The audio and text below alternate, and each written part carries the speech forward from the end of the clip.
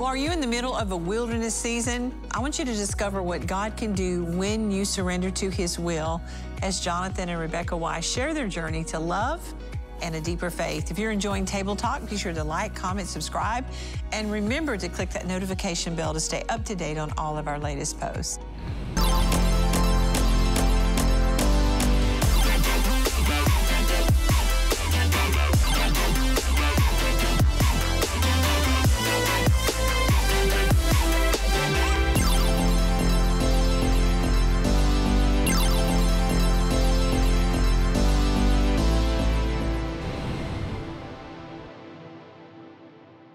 Proverbs 20:24 says, "A person's steps are directed by the Lord. How then can anyone understand their own way?" Well, you know, many times in life we face seasons of uncertainty, but God is always faithful.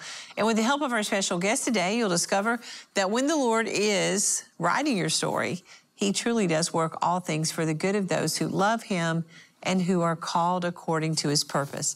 But before we get to that, join me around the table is to Evelyn Ford. How are you? I am so blessed, and I'm so happy to finally get to hear Rebecca's story. Yeah. Well, Rebecca's on the table. Yes. And we had the viewer feedback say, we want to hear some of the stories of the ladies at the table. So we did your story. Yes. Kendra Kelly Dean, we just did yours. It'll be coming up. How did that feel yesterday? Oh, that was so fun. There's something really, like, you love meeting people individually. Yeah. But whenever you see their teammate with them, their spouse, it's a whole new thing. Yeah. And I love this couple very much, and there is a great purpose on their life. And I'm ready for all of them to get to hear their story. For sure, for sure. Rachel Lamb Brown, you happen to be connected to the girl I happen over here. to know a little bit about this couple. You do. And your family, of course, is going to be good. We always love hearing everybody's story, don't we? Yeah, absolutely. And I'm so grateful that the Lord guides and directs us and brings us our perfect person. And that's right. Cindy Murdoch, He does guide and direct us. Oh, my goodness. Yeah, it's like a tapestry. We just are woven together. And so it's beautiful to hear what we're going to hear today about this couple that we love so much. And this is my youngest daughter, Rebecca Weiss, and her husband, Jonathan Weiss. Welcome. Good to be here. Welcome to the table. She's going to be grabbing him the whole time, I can tell you that. But, you know, I will. It's okay. This is awesome, guys. And then we don't know what she may say, so Jonathan, be ready. Oh, I know. That's his job. That's one thing I've learned with Rebecca is you never know what she's going to say. I got that from my dad. Yes, you did. You did get that from your dad. Well, often, you know, we must walk through the valley to get to the mountain, and it's in the valley that we find our moment of surrender. For Jonathan and Rebecca, the journey of faith has not been without its ups and downs, but it's a road that has strengthened their love of the Lord and brought them into each other's lives, and they're here to tell us more about that. Let's just start at the beginning, if we could. Rebecca Lamb, you were born into an amazing family, I know. Amazing mother. The best. Well, I was born and raised in a Christian home, and, you know, of course, I was thinking about this the other day. I really learned a lot watching you and Dad. And I knew that I wanted to follow God's will for my life because I saw you guys be obedient to the Lord and follow Him. But with every person that's raised in a Christian home, your faith has to be your own. That's right. And I had to learn you have to have your own personal relationship with God. And so I remember I knew I was called into ministry from a really young age. And I remember being in summer camp when I was 17, and I just couldn't figure out Christianity, which sounds so odd because I was raised in such a strong spiritual background, Christian school, church my whole life, in ministry, but yet I struggled there. And I remember sitting in the back of the camp and telling God, Lord, I want to follow you, because I thought I had to do it on my own. I thought I had to follow this list, and if I messed up, it was all going to fall apart because I saw so many people in ministry fail, and back then, if you messed up, you were kicked out. And so I remember talking and asking God about it, and He said, Rebecca, abide in me, and I'll abide in you. He was quoting John 15 to me. Well, I didn't know that, and I thought that is a really strange phrase, and so I just kind of let that be. And I ended up going to college, Oral Roberts, and there was really a valley of decision for me. Ended up in this classroom because I love to learn. I had this professor that was amazing, but his purpose in the class was actually to really get you to question your faith. And I ended up leaving that class agnostic And I just said, I'm not gonna tell, because I'm very passionate and I have a call to evangelism. So I thought, I'm not going to tell people about hell if I don't even know if it's real. But God's calling and gifts are in you regardless. And so I went around evangelizing on a Christian campus about agnosticism. So I had people tripping out that were students there, because I would use those questions I learned in the class, and I go, well, how do you know this? And what about this in the Bible? What about this? But the one thing that's helped keep me, by the grace of God, was as I kept an open heart and I prayed a prayer and I said, Lord, if you're real, show me in a way that I can't deny. And so what was so funny is, earlier in the semester, I had signed up for a mission trip, 2 weeks to Ghana. I remember thinking, oh no, I don't even know if I believe in God. And here I am signed up for a missions trip. And I remember talking to my leader and I said, is it okay for me to still go? And thankfully, they said, yeah, you can still come. It's okay that you're struggling with your faith. We'll still allow you to come. So here I am signed up for missions training. And I remember going, okay, Lord, I'm gonna have a good attitude about this, and I'm just gonna have an open heart. Well, what ended up happening in that camp is they brought in a former student who was a missionary to Africa, and he started sharing these incredible testimonies of his work there, supernatural testimonies. And he told this story about one of the first times he went to Africa, how he had a supernatural encounter with a man who was Muslim. And he told him about Jesus. The guy said, follow me. He followed him. He led him to his uncle, who was sitting on the ground. He had a towel covering his leg, and he says, do you believe Jesus can heal? And he said, I do believe Jesus can heal. And then the man lifted up the towel, and the man had a massive tumor on his leg, and he couldn't walk because of it. And he said, can your Jesus heal this? And the missionary said, yes, he can. And he said he had never prayed for anyone to receive healing in his life. And he timidly, he was more soft-spoken. He said he just timidly hovered his hand over the man, and he said, Jesus, I ask that you heal this man's leg. And he said he saw like instantaneously the tumor fall off the leg, form back, and he was completely healed. And both men fell on their faces crying. And they said, your God is the real God, and they got saved. But he shared testimony after testimony after testimony of the divine, supernatural love of God. When I heard him say that testimony, I prayed that same prayer as him. I said, Lord, if this is what serving you is about, I want to serve you for the rest of my life. My life is yours. And the power of the Holy Spirit came on me. I felt him on my mouth and on my hands, and he spoke a word over me. He says, you will speak my words with this mouth. You will do my works with your hands. And I had already said, like, God's real. I'm already on board. And then the speaker spoke up at the end, and he said, you know, I almost didn't come tonight. I've had laryngitis for 3 weeks. I've been to 3 different doctors. I've gotten shots, antibiotics, and nothing has taken it away. He said, I'm asking for you guys to pray for me to be healed. And I remember God spoke to me, and he said, he was like, you wanted to know beyond a shadow of a doubt that I'm real. And I was like, well, God, I've already prayed the prayer. I'm already here. And he was like, no, I'm going to show you that I'm real. And so we prayed for him, and he got healed that night. So he just sealed it with that miracle. Yes. So, you know, it's been a journey ever since then, but that was really a defining moment in my life. Okay, well, we got Rebecca saved, thank God. And I didn't know she was going around the campus. I'm just like, oh, Jesus. I know. She's going to evangelize. I scared some Whatever students. you're passionate Exactly. But they're all, I didn't sway anyone away. Okay. Everyone's solid from what I know with the Lord, so thank God. So let's go to you, Jonathan. We have another PK in the building. Another PK in the building. And I actually figured out some parallels of our story while you were sharing yours that I didn't even realize before. Really? Yeah. Like Rebecca, I grew up in a pastor's home. My dad was on staff at the church that we were going to my whole life. And so I grew up in church every Sunday, every Wednesday, crusade prayer early in the mornings. It was just very much a church baby. You know, you get your sleeping bag and you go to this 5 a.m. prayer meetings. And it wasn't until around the age of 13 or 14 that our church went through a split. And during that split, my faith got challenged for the first time. And I basically was thinking, well, if this doesn't work as a church, then how could God be real? You know, you're just starting to like come into your own as a man, 13, 14 years old. So that was when I began to doubt the Lord and then not pursue him or pursue a relationship with him. And that went on for a couple years. And then at the age of 16, I told my dad, so I served God for 16 years. So for the next 16 years, I'm not going to serve God. And my dad was like, good luck, son. And that was the beginning of me just on a complete hiatus from the Lord and just basically pursuing everything that the world had to offer.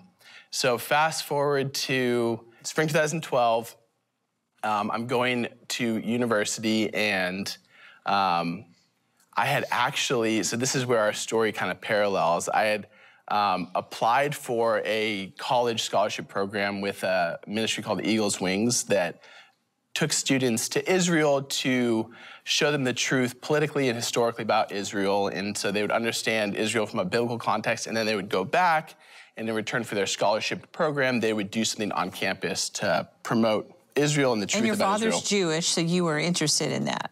Yeah, so I grew up, that's a good point to add to this story, is I grew up in a Messianic home. So yeah, my parents were on staff at the church, but we also were doing what started as a congregation in our home, where we just do Shabbat dinners and then the appointed times like Passover and Hanukkah and in our home. And that eventually grew into a congregation that would meet in the same church that my parents were on staff at. So my whole life I just understood I was Jewish and I believed in Jesus. It was never weird for me. And then coming to, fast forward to when I was 22 years old, and my mom actually is the one that sent me this application to apply for the scholarship program. And so I'm filling out this application because I was like, I want to go to Israel. And on the application it says, like, do you believe in God? Do you believe in Jesus? And I didn't at the time. And so I was like, but I want to go on this program. And I was like, and I did believe at one point. So here I am lying on this application. I love it. Yeah.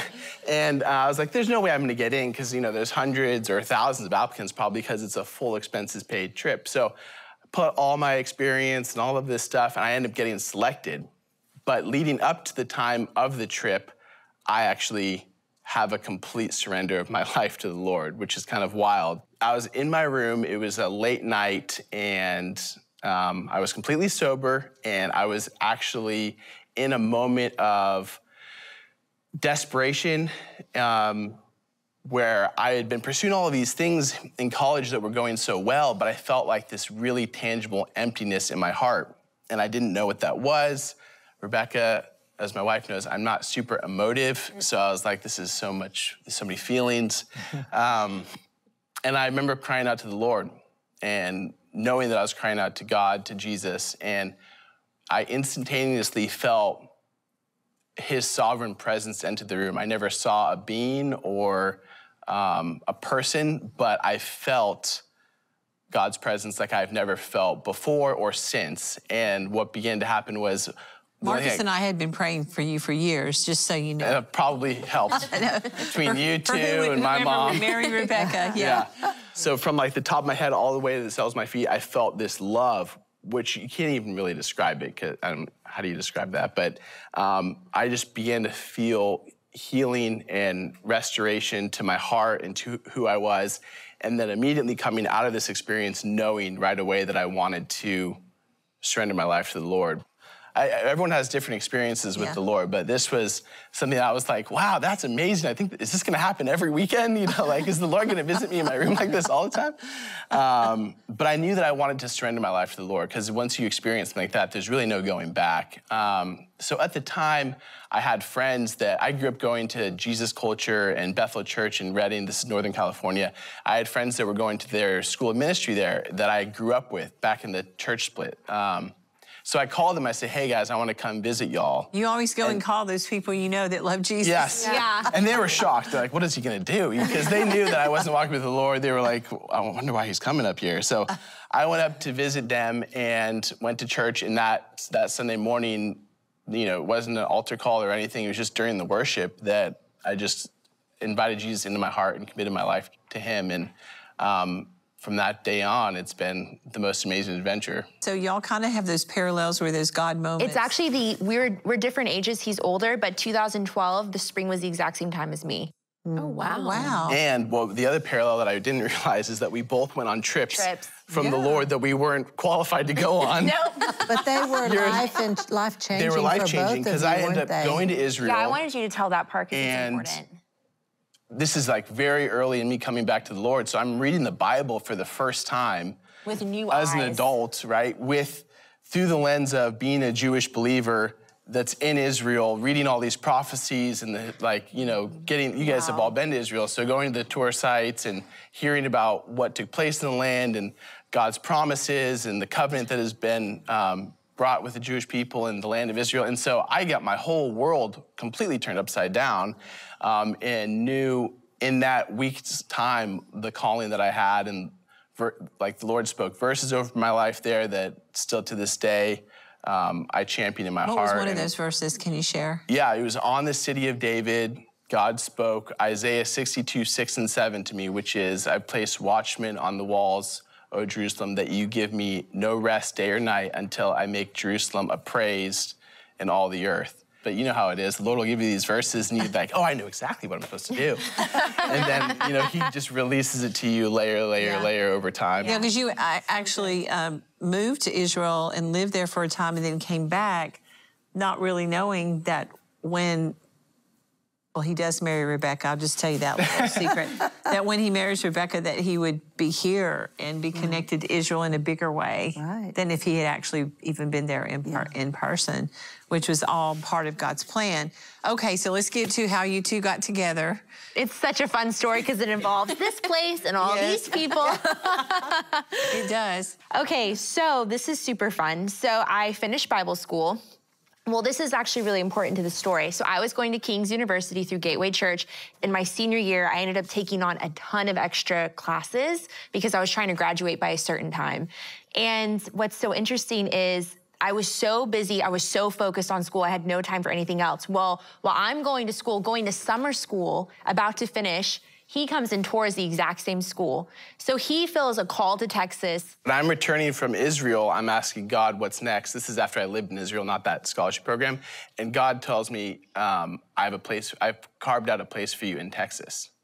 And so I said, okay. You did carve it out. So I get home and I apply to a bunch of jobs and I fly to Texas and I spend 2 weeks staying on a friend's couch and going to all of these, like... He tours my school and I never see him. We're like ships in the night passing because we were there at the same time. Nothing like is fruitful out of that trip. I didn't like any of the companies. I didn't want to go to King's.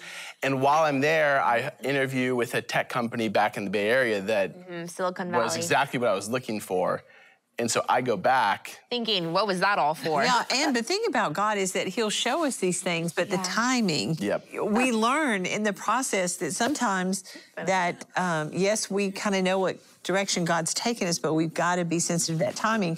So you go to Silicon Valley and then... I graduate. You graduate. I end up here and I'm ready to start in here full time. I start doing the show. Rachel remembers these are the OG days. So this was Marcus and Joni. Just walk on the set. Y'all had that wooden table. And you know, the aquarium, old set, and me and Rachel would just kind of... With fish behind us, We were like little place bookends, you know, on my side, mom and dad. And, you know, I walked down and, you know, we would do our like 2 minutes of talking and then I went right back up. His parents were guests on that show. I didn't even see his parents, didn't talk to his parents. You were just at the top of the show. I was at the top of the show, went upstairs, unbeknownst to me, went back to doing whatever I was doing in production. And basically, his mom gets in a conversation with Susie and they start talking and she finds out that Catherine has a son, but Catherine knew not to say anything to him because KK had been trying to set Jonathan up with different girls and Jonathan would always be like, no, no, no. KK is what the grandkids call her. So that's Catherine. He had to hunt and find his own woman on his own. So basically, they, being the smart parents that they are, they send him the link to the episode and say, hey, watch this episode and critique our interview and give us feedback. And he doesn't look at it, so take over. How long did it take you? There was a couple reminders from my mom. And you didn't look at it. No. And then I had a lot going on. The Lord had a gift waiting for you. I know. Ready to unwrap. But it's cool because eventually the Holy Spirit hit me with it. And so then I was like, oh, okay. So I threw down the laptop and I remember exactly where I was. And you threw it down? Like I threw it down. He was in the Jews for Jesus house in San Francisco. I was. And watched that episode. And I was like, wow, Rebecca, she's pretty and she looks fun. I added her on Facebook and I think I said something like, hey, my parents are on your show. Nice to meet you or something like that. He was, what's so funny. I was in the room when she saw that he had added her. She had her computer on the couch. And I had a heads up. It's just like, oh, this must be the guy that da-da-da, you know. Oh my gosh. And I had a heads up, like, hey, this guy might try to friend you. Might try to friend you, because I had a bunch of random people friending me. I don't think we had any mutual friends or anything. And so I accepted him. We started talking, and then I got awkward and left him on.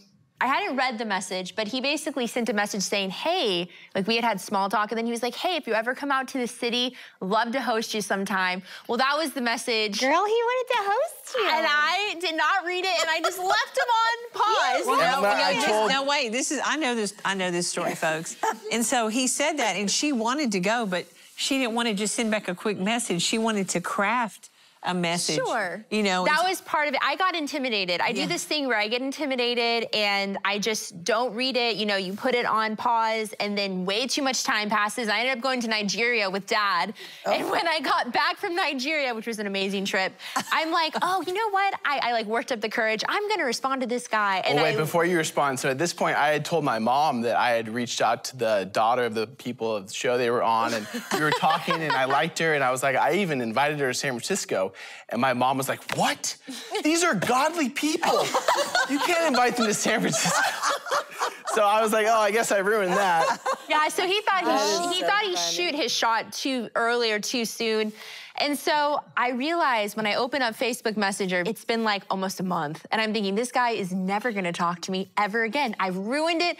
You know, and so at the time I shared an office with Kayla. Well, Kayla's one of our writers. So I invoked the help of Kayla. I said, use your writing skills to help me craft the most sorrowful response I can get so I can get this guy to talk to me again. So I sent super long response. I was gonna pull it up.